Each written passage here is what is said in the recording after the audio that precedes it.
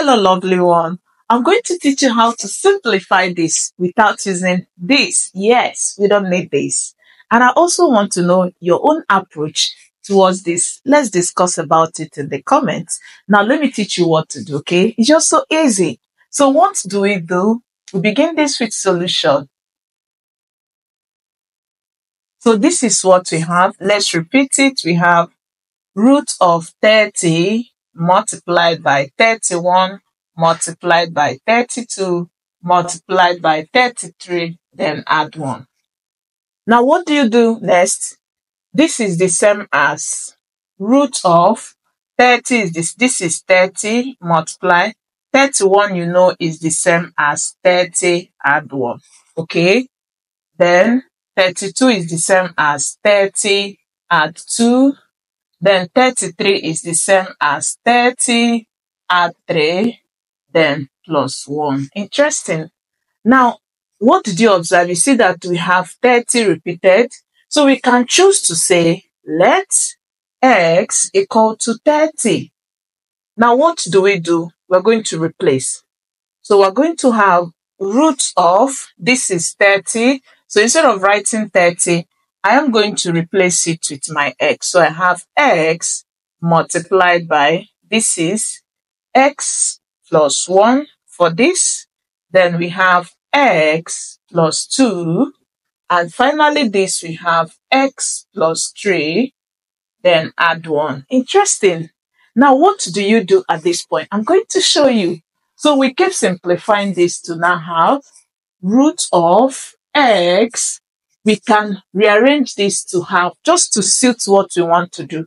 This can also be written as x multiply x plus 3, okay, multiplied by x plus 1 into x plus 2, then add 1. Now, what do you think we should do next? Let's work with these two and then with these two. So if you do that, you are going to have root of this x will be distributed inside, okay? So see what you do. Just distribute this x inside this bracket. So x multiplies x gives you x squared. X will multiply 3, it gives you 3x. Interesting. These are together, okay? Then for this, what do? We still distribute. So we go with this first, distribute this first. So if you do that, you have x multiplies x gives you x squared. X multiplies 2 gives you 2x. Then you go with 1, okay? Distribute 1. So we have 1 multiplies x gives you x, which is 1x. Then 1 multiplies 2 gives you 2. Then add 1. Interesting. Now what do you do next? Keep simplifying. This gives us root of x squared plus 3x into, this will give us x squared. Add these two, they're the same, okay? So it gives us 3x plus 2, then add 1. You still observe that x squared plus 3x is here. We also have x squared plus 3x. Now we can still say, let y be equal to x squared plus 3x. We are doing this to simplify. Remember, we are not using calculator. And don't forget to like this video. Let me also know how you feel about it in the comment section. Share it with your friends. And thank you. Let's continue. So if you keep simplifying this, we are going to have root of the whole of this is going to take the value of y, okay? Then this is going to give us, you see that this is representing this y. So we're going to have y plus 2, then add 1. Interesting. So what you do next, distribute this inside the brackets, okay? So it's going to give us root of, this will give us y squared, this will give us 2y, then add 1. This is also written as root of y squared plus 2y multiplied by 1. If you multiply this by 1, it's still the same thing. See why we did that? A plus 1. Now, when you have this, it reminds you of anytime you have a plus b raised to the power of 2, it is always a squared plus 2ab plus b squared. This is your binomial, okay? this is the same as this. Now, when you look up, you will observe that what you have here is y squared plus 2y multiplied by 1. This one, you know, when you have 1, is same as 1 squared. So we can also still write this as 1 squared. So what did you observe? You see that this is this. 2 multiply first letter and second, you see 2ab, that's this, then plus 1 square. So what it means is that this is the same with, this is the same as y plus 1 to the power of 2 in this form. If you expand this, this is what you have obeying this binomial formula. So at that point, we have it that just remember also that each time you have root of a raised to the power of 2 is also the same as root of a square. So this square will cancel the root to give you a, okay? So at this point, we are going to simplify this. So this is going to give us, this 2 will cancel the square root, this is square root, and you are left with y plus 1.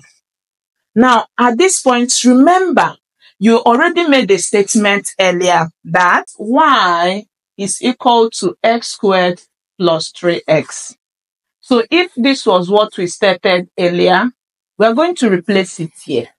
So to do that, we are going to have our y is x squared plus 3x, then add this one, okay?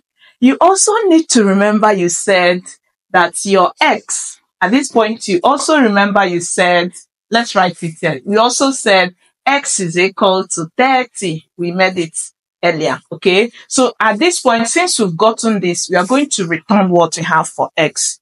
So in that case, we are going to have 30 squared plus 30. So this is 3 multiplying 30, then add 1. So if you simplify this, remember, this is the same as 3 multiplied by 10, okay? Raised to power of 2 plus, this will give us 3 times 3 is 9. So we have 9 add the 0 is 90, add 1. Now, what do you do here? Just remember, for every ab to the power of m, it is a to the power of m multiplied by b to the power of m. So if you apply it here, you will observe that 3 will be squared and 10 will also be squared. Did you see that? Then add 90, then plus 1. So if you keep simplifying this, this is going to give us 3 squared is 3 times 3 to give us 9. So we're going to have 9 multiplying 10 squared is 10 times 10, and that will give us 100. So we have 9 multiplied by 100, okay? Then add 90, add 1.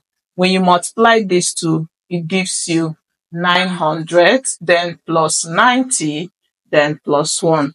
Let's add the ones. Add 1, 0, and 0. It gives you 1.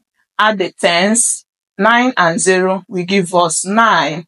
Then add the 100, we have 9. So what it means is that for simplifying this expression without using calculator, we have 991.